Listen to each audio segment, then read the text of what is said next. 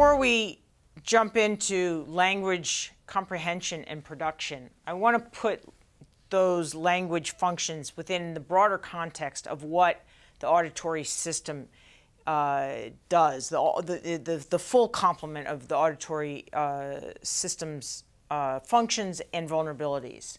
So this is a schematic where I've put the hindbrain, the midbrain, the thalamus, and then the two hemispheres, the left hemisphere and the right telencephalic hemisphere.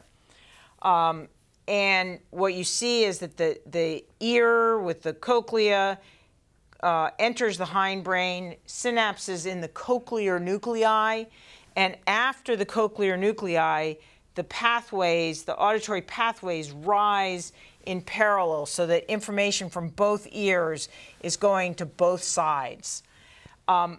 There is very little that is that the auditory system does before you get to the cerebral hemisphere, but there is one important function, which is acoustic startle.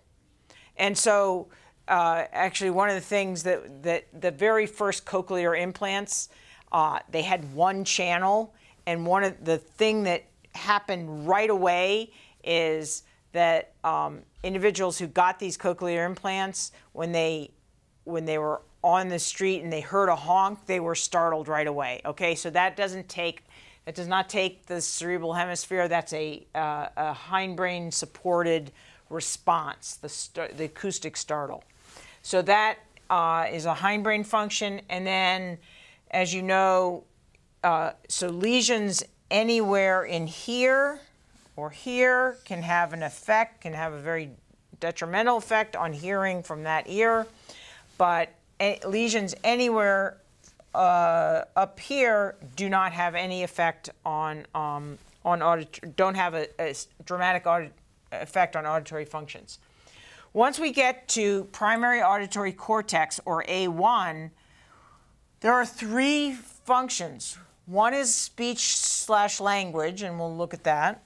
And the other two are music, both understanding music, producing music, recognizing music, remembering tunes, etc. And the other one is sound localization. Sound localization is not a huge deal for us, but we tend to know that the car that's honking is coming from the left or from the right, from the front or from the back, that the child that's yelling, help, help, is over there and not over there. So we have some form of sound localization. It doesn't hold a candle to what the owl has, but we can localize sounds at least crudely. That happens, that uses both cerebral hemispheres, as does music. Music, there might be some specialization across the hemispheres, but in general, both hemispheres make a contribution to most music functions. And then we have speech and language, and then it's a different beast, because the left hemisphere is the dominant hemisphere in about 90 to 95% of us. So in about 5% of people who tend more often to be left-handed, but most left-handed people still have a left hemisphere dominant. Their left hemisphere is dominant, and dominant in this regard, what dominant means is which hemisphere is responsible for language comprehension and production. So it is the left hemisphere, and I'm going to speak as though it's always the left hemisphere.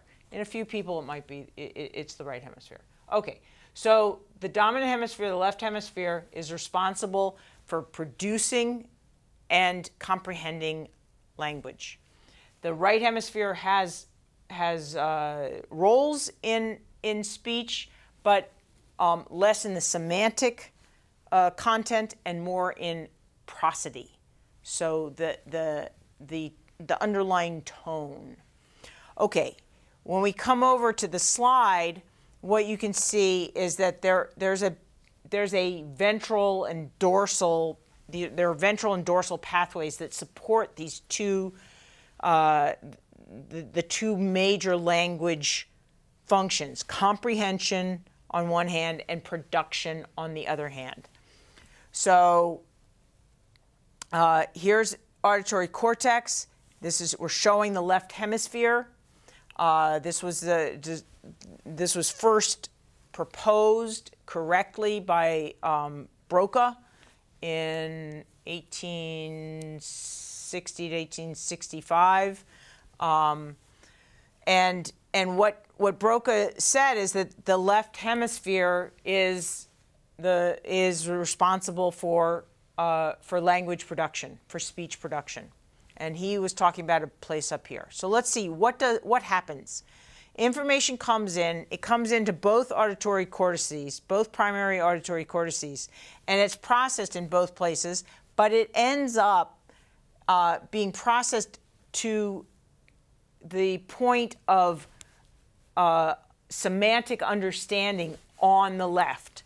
And so information gets processed from little bits of information. Is that a t or a b?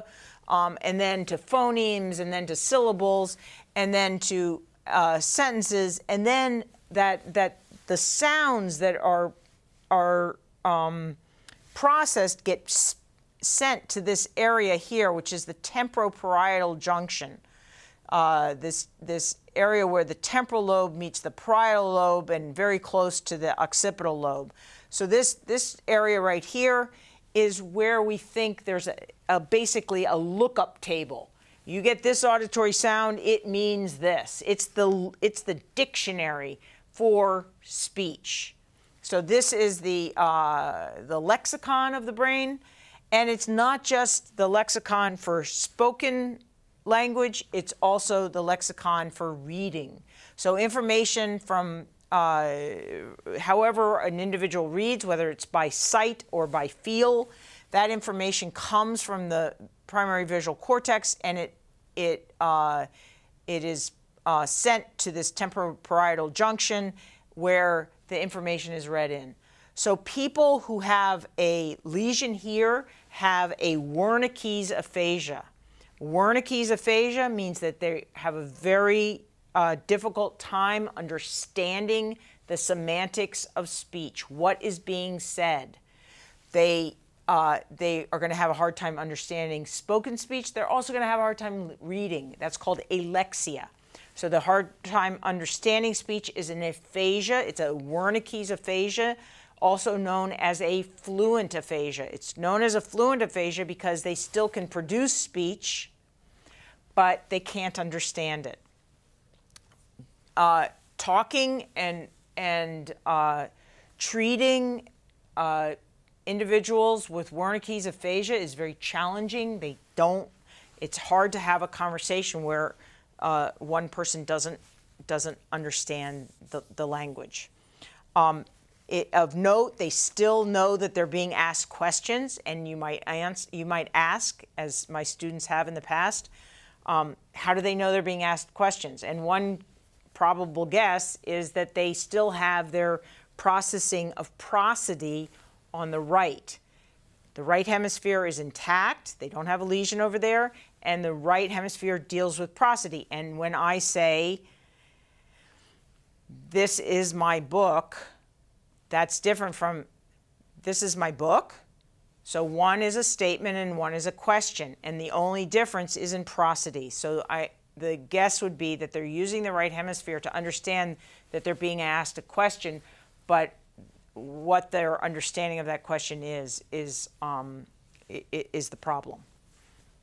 They don't have an understanding of what that question is. Okay, so under normal circumstances, speech comes in, it's understood, and now there's a response. And the response is going to go this way. It's going to go, remember that parietal, these are all sensory areas. The parietal lobe is going to have a association area where it's taking in visual information, auditory information, somatosensory information, and integrating that into something. And now you're going to take that information and put it over to the frontal lobe, both to Broca's area, which is this area, this operculum area right here, and also more dorsally located speech areas in the frontal lobe. And this is going to allow one to produce language. And in most of us, the production of language involves speech. But in some individuals who have been or are deaf from birth, language production is, say, through sign language. Now, an individual who is native sign language speaker and has a lesion here will not be able to sign. So what does that tell you? It tells you something very important. This area, these areas are involved in language production, not speech production, language production, the ability to communicate, the ability to use language to communicate with another individual. And so this lesions here or up in this region can produce Broca's aphasia. This is a non-fluent aphasia. They understand what you're saying, but when they go to speak, it comes out completely non-fluently. Okay, these are the two extreme versions of aphasia, and there are varieties in between, but this is what you really want to remember. You want to remember that there is first of all, that language depends on the left. The semantics of language depend on the left. The prosody depends on the right. And within the left hemisphere, these more caudal regions, the temporoparietal region is involved in comprehension, whereas the frontal area regions are involved in production. And it's production of language, not of speech. Okay, great. We're going to move on and leave the delightful topic of hearing.